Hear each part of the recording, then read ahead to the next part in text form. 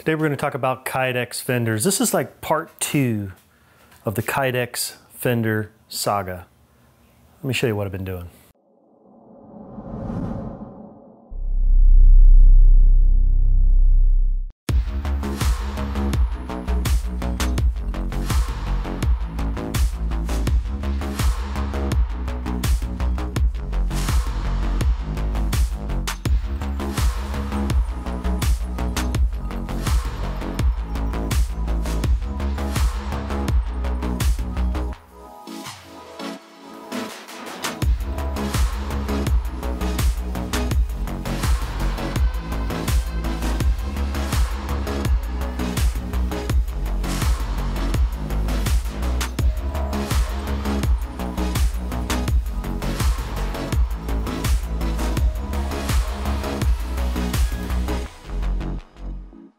Yesterday was a downpour. In fact, I rode 40 miles yesterday and it rained a big part of the time and all of my stuff got soaked, which is fine because most of it's waterproof anyway, but it was just dirty, filthy, muddy from riding on the trail.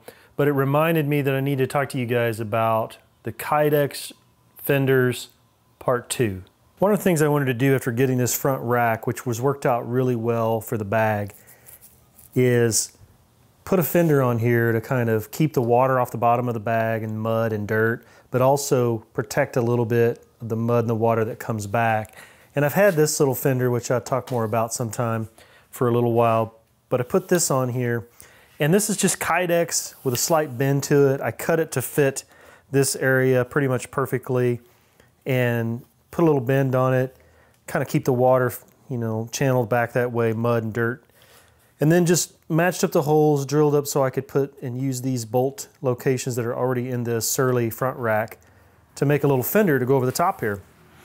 And on the back, part 2 of this, if you remember, I first made this little piece, which was part 1 of this. If you've not seen that video, I'll post a link to that. And then this is part 2. And I'll show you why I had this there in the first place. Part 2 of this is this part of the fender, so I made a separate piece that goes underneath this one. That's to keep the mud and stuff as it flips up from running back down in here, and that's important. I'll show you why. And this helps protect the bottom of my Arkel tail rider. Now, if you remember me talking about this location I had planned to use and make a bag, and this is just a prototype bag we made out of some umbrella material that we already had to fit this location. It's got some sewn in loops so that you can attach it here, the bottom of the saddle. I've got this piece of Velcro in there to kind of attach back here temporarily, and that's going to be a little different material and zipper for the final piece, but this has worked out pretty well so far.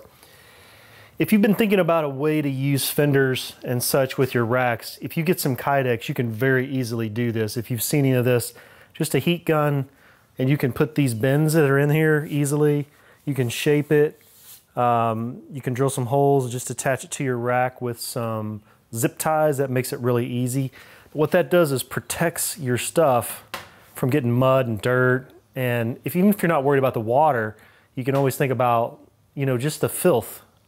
And this really protects and helps keep stuff off of them. And with these racks, like this Surly rack, it's big and wide. It's really great to put a piece of fender style material on there without having to buy something. And the Kydex is relatively affordable. Plus you can custom fit it exactly the way you want. So if you wanted it to be a little longer or shaped a little differently, you can certainly make that yourself. All told, I've probably got $30 in all this Kydex. That's a pretty affordable way to put some fenders on your bike, custom make them, help keep your bags clean from dirt and debris off the trails, but also kind of keep the water and the mud off of you as you're riding. So I get very little splashback and stuff off of this. It's been a pretty good setup so far. And you can custom drill if you want to put lights or all those things in there. But if you've been thinking about doing something like this, I really recommend you check out Kydex. It's available on Amazon. There's also some knife manufacturers. There's one particular knife manufacturer out of Atlanta that I purchased the last batch from because it came in longer sheets.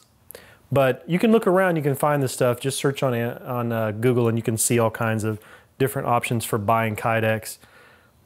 But was really good on this last ride. It proved itself with all that water. 40 miles of rainy weather was quite the test, so it worked out.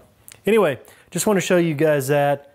I'm going to keep you updated. I've got another review coming on bags by Beaird. I got a new saddle, the Surly Anatomica H2. I'm going to do a little review on that. And then as we make progress on this bag that we're designing and playing around with, I'll keep you updated on that as well. I've ordered some X-Pack material, and we're going to find ourselves a waterproof zipper to put in there, and then we're going to sew something up. My wife's been putting the machine to work. So anyway, thanks for following along. See you again soon.